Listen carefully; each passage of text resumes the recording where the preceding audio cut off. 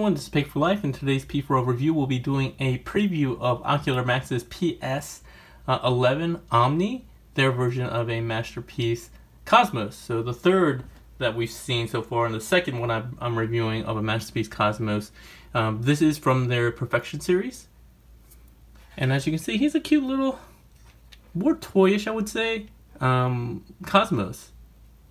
So, as with all previews, this is a pre-production sample, actually more of a test shot than anything. So things are likely to change before this guy's released.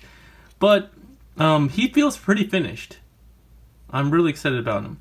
And as we do at 360, you can see some of the fun little things that they've added. Like you can see Bumblebee in here. And I actually asked my almost 3-year-old, who's that? And she knew it was Bumblebee just from the little minifigure in there. Blasters up front.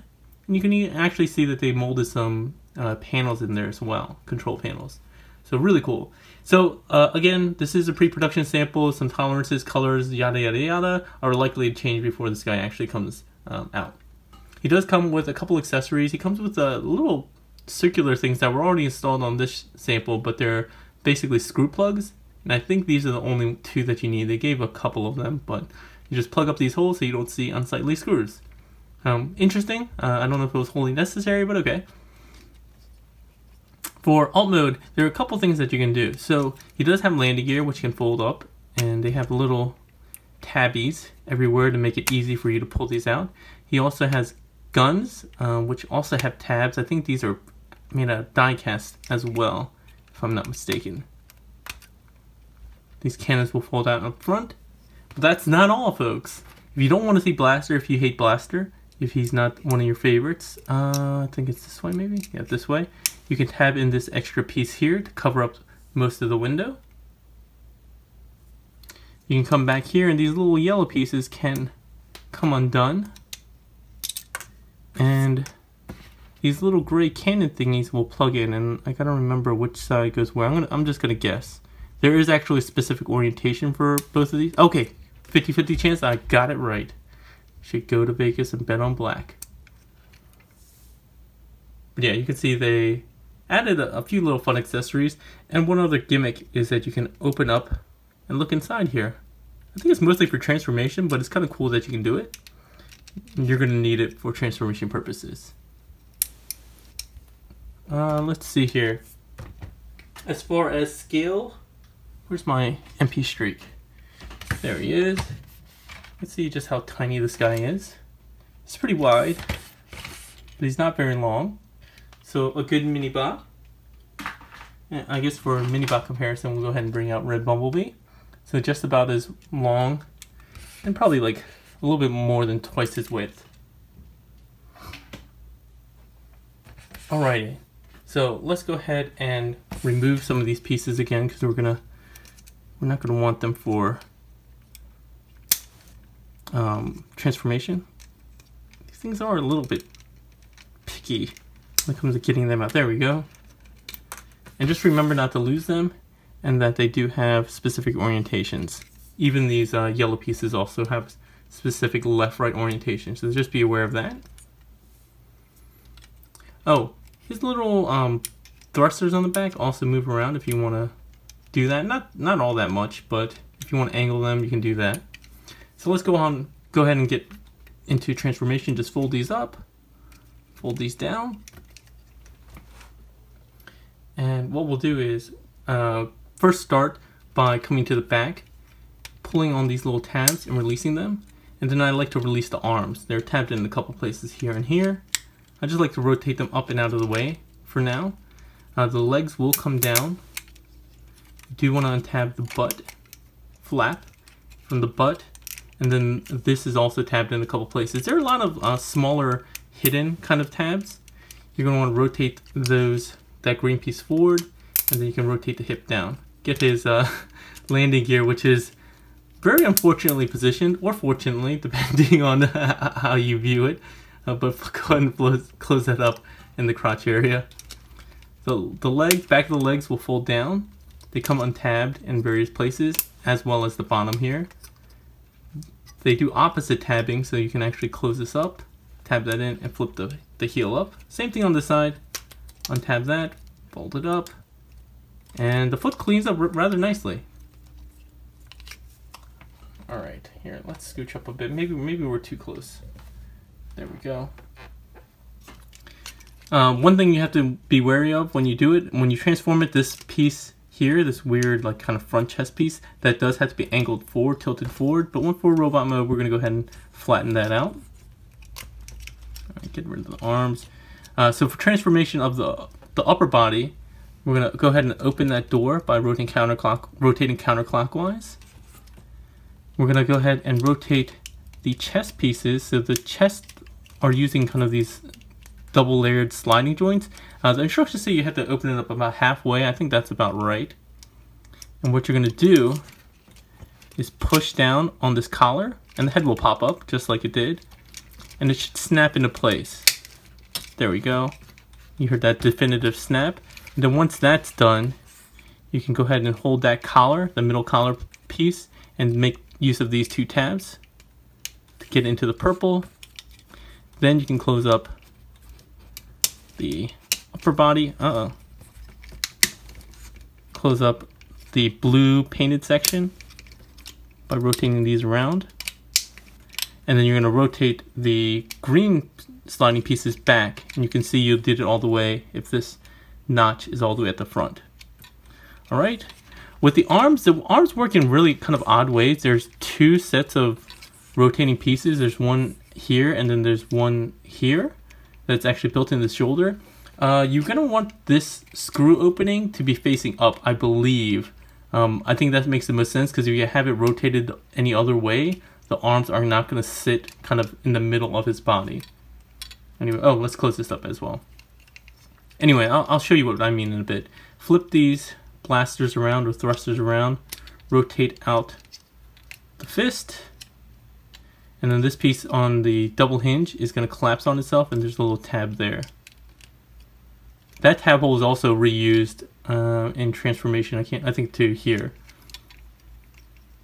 And I said this with the Howling Media review I just recently did, that really good engineers and designers make use of tabs more than once in ways that are logical, that make everything a lot cleaner. It's just really good design, right? Like the fact that you can reuse tab holes and tabs without adding more unnecessarily is really good design. So I really appreciate that.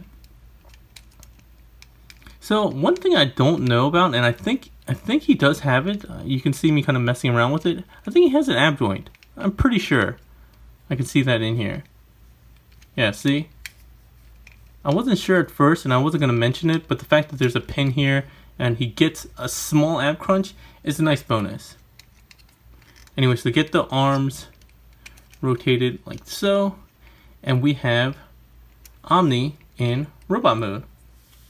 And we're not going to do transformation back. I'm actually going to save that for the full review. It's kind of silly for me to do previews and then full reviews that are basically the same thing. I just really wanted to give you an idea of what this guy looked like.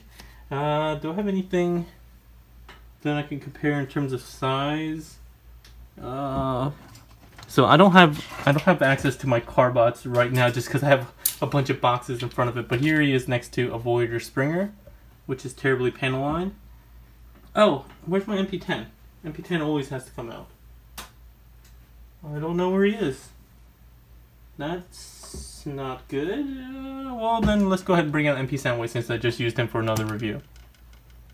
Let's scooch these guys back so you can actually see how tall they are.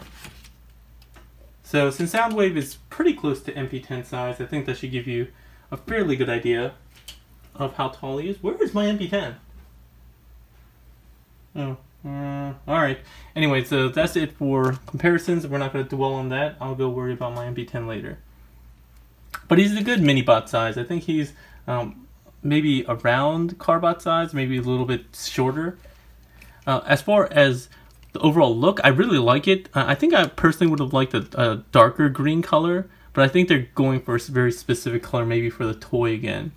A couple of things with articulation. He does have a ball-jointed head. A really cool looking face sculpt, actually. But I was really divided when I saw this at TFcon. Some people really liked it, and some people didn't like it. I think it's really good, but other people were like, no, I don't like it. So, up to you. His head does rotate all the way around. And I think his face is also die cast. I think they mentioned something like that. Maybe not. I guess probably not. It doesn't make sense. It's molded into the helmet, which isn't. But it feels really nice. Nicely painted. His shoulders will rotate around. He has a shoulder joint that comes out like this. And again, you can get more articulation from this, but at the cost of... So, here, let me just show you. So you can rotate the screw hole down and get more shoulder up, but then the shoulders are actually sitting more forward, which I don't think makes sense. It just looks kind of weird for him to have shoulders facing forward that much. He does have almost like a bicep elbow swivel, and they were very happy that they were able to get double jointed elbows and have an accurate elbow joint that is circular. Apparently they worked really hard to do that. I didn't know that that's how Cosmos's elbow joint really worked, but apparently it does. He has a wrist swivel, and then Ocular Max style hands, which is the ball jointed thumb.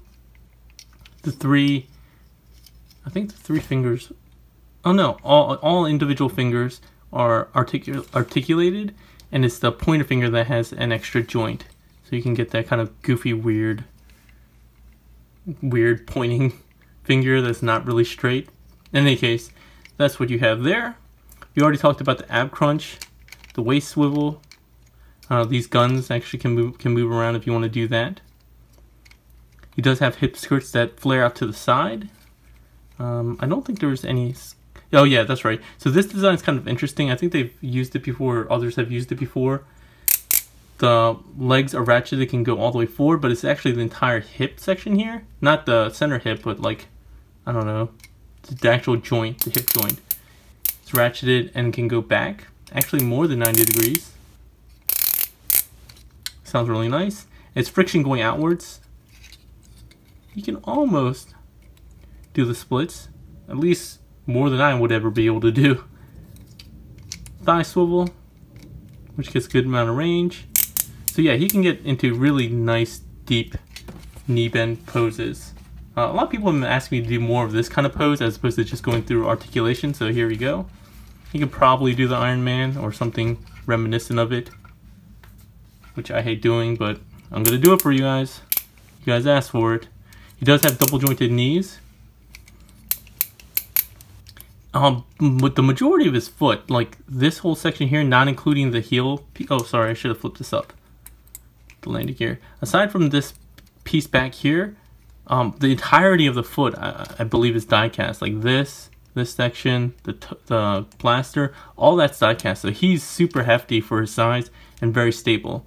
He does have ankle pivots that go pretty wide and even a little bit outward. He does have forward and back on this hinge in here. And again, if you want to make use of this as a heel spur, you can, but I don't think you're going to need to, given how hefty this guy is. Some people say that he has kind of less chubby or big-bodied, big-boned, big exoskeleton, endoskeleton form. He's more heroic, which I typically don't like. I think if I were to pick, I think the Klaatu, X-Transbus Klaatu, is probably more my ideal in terms of body shape, but I'm not going to body shame anyone. He looks pretty good, he looks pretty beefy, so if you like Vans Toys style heroic proportions, this guy might fit right in line with that. And he cleans up really well. That's the big thing here. He doesn't have that big flap that Klaatu has, or that weird flap here that folds in that Klaatu has. And yeah, he just looks really, really clean. Nice glossy, shiny plastic. The only other thing I would say is the transformation is kind of weird with this double layer system, and because of how it works, there's not as much support in the chest as I would like. So if you were to pick him up and grab him on the chest, you would feel some flexing here. It's not like it's soft or thin that it's going to break, but it just feels kind of weird. I mean, if you pick them up from the middle, no problem, but from any of these panels, just because of the way they're designed, it's not as nice feeling as I would have personally liked. That said, I really am impressed. They kind of dropped this on us last minute, and I've been pretty happy with it. Once you get the transformation down as well with the kind of weird panel-y kind of stuff, it's actually a pretty cool transformation. But yeah, that's where we're going to stop the review for today. If you have any questions or comments, leave them in the comment section below. As always, if you like the review, please give it a like, share, and subscribe. If you don't like it, go ahead and give it a thumbs down. I know a couple of you always do it. But if you do, go ahead and leave me a comment and let me know what I did wrong or what you don't like about the review. As always, if you want to order this guy, go ahead and visit my sponsor, Toy Dojo. There will be a link in the description below. And keep up to date with all my news and reviews by clicking that subscribe button and that notification button, and following me on Facebook. That way you'll know when the rest of this week's previews, reviews will be coming out. I have a lot more to do, and it's kind of troubling because I'm sick. But I'm going to try to get out as much of these as I can as fast as I can. Alright? That's all for today, everyone. Hope you had a good TFcon, and hope to see you next year.